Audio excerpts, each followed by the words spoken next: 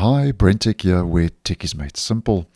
So over the last couple of weeks, I've been letting you know about the new Copilot Vision that Microsoft is testing in Edge Canary, which is an early preview version of the browser. And Copilot Vision is more integrated into the actual shell of the browser compared to Copilot on Windows, where it's an app.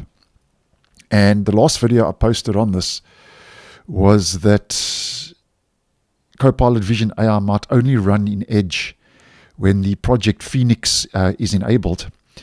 And as I mentioned in that video, which will be linked down below and in the end screen, if you disable the rounded corners around the browser frame, the new Copilot Vision UI does not work. So obviously there's quite a lot of work to do on this feature. And it's still in early preview, hasn't made its way yet to the stable, and actually changes the whole look and feel of the browser. We get no sidebar. The page layout for the page settings is a lot more basic, and I have posted on this previously, so I'll leave 1 or 2 videos linked in the end screen and down below if you would be interested, because this is how the browser looks when you launch it in Edge Canary now if you have Copilot Vision enabled. So it could be that Microsoft is thinking of introducing a slimmed down so-called minimal landing page when you open up Edge at the get-go. Now, talking about Copilot Vision and rounded corners in the browser.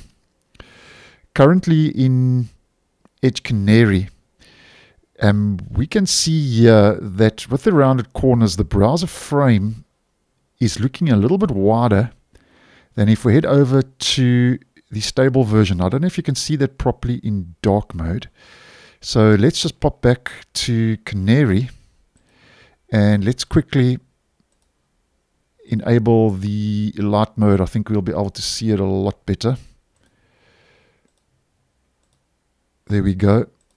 So that's what I'm talking about. The browser frame, you can see, is a little bit thicker and wider than it is in the stable. So let's do the same in the stable version just to give us an idea. So it seems that Microsoft could be thinking of bringing a wider browser frame to the Edge browser. So that's stable, that's Canary. So you can clearly see the browser frame around the edging of the browser is a lot wider than it is in the stable, and that's stable. So that's Canary, wider, stable, a little bit thinner. So interesting stuff going on here with this Copilot Vision, causing a little bit of a UI shakeup in the browser, and quite a lot of work to do on this. So I'm just putting it out there, keeping you guys in the loop if you are using Microsoft Edge, because there could be some big changes coming to the Edge browser when it comes to the user interface regarding this Copilot Vision, which is more deeply integrated into the actual running processes of the browser. So if I get any more news, obviously I'll keep you guys in the loop. So thanks for watching, and I'll see you in the next one.